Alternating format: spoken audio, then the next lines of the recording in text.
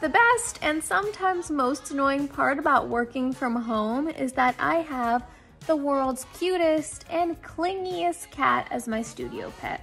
It can make working very hard. A lot of my work is done on the computer, so his favorite place to sit is right on top of the keyboard.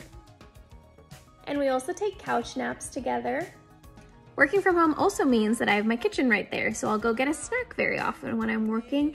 And who is always there to get a snack with me?